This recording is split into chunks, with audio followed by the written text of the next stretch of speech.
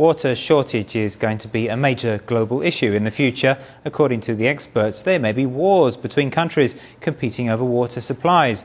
But ironically, in the Middle East, water could be a catalyst for peace. In the final installment of our series of features from Israel, we find out how the country is working with its neighbours to develop solutions to the region's water problem.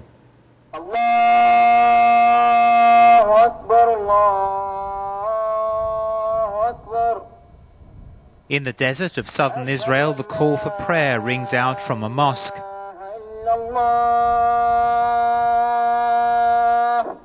This is the home to the minority Muslim Bedouin tribe, who are spread out around 30 settlements in the area. Nomadic herdsmen for centuries, the Bedouins' way of life is very different from the rest of Israel. To survive in the desert, they have to value every drop of water.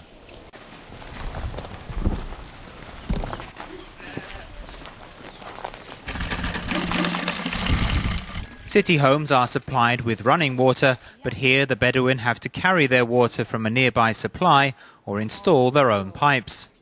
We have a fixed supply of water at a local school. We install the water pipe from there to get water. However, connecting a pipe to the central supply doesn't always guarantee water at the turn of a tap. If one household fails to pay their water bill, the Israeli government will cut off supply to the entire village. Shepherding the sheep, herding the horses and caring for the camels, the Bedouin existence is a world apart from high-tech Israel. How will this disadvantaged minority fare when world water supplies grow short? In Israel, 20% of the population are Arabs and members of other minority groups, such as the Bedouin. Religious, ethnic and territorial disputes have led to numerous conflicts between Israel and its Arab neighbours. One cause of the war has been water. Given the sensitive situation, Israel has a specialized mechanism in place to test its water for poisoning. We advocate the use of biomonitoring based on bacteria because the bacteria is very sensitive and it's very easy to handle. The key element, the key advantage of such a system is that it's very easy for the user to use.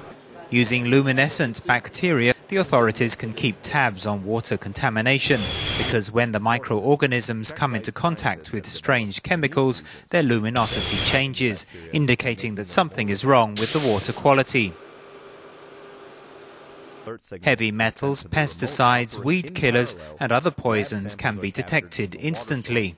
But with the easing of tension in the region, drop by drop, water could be becoming a catalyst for peace.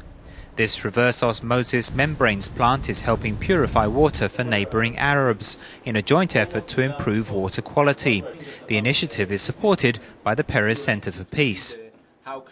It's not that the Israelis coming to teach the Palestinian researchers, but they are working together, and we've learned that this is the best way to promote the peace between the people. The project is run by a team of Israeli, Palestinian and Jordanian researchers. The partnership between the traditional enemies shows that there is sometimes light at the end of the tunnel.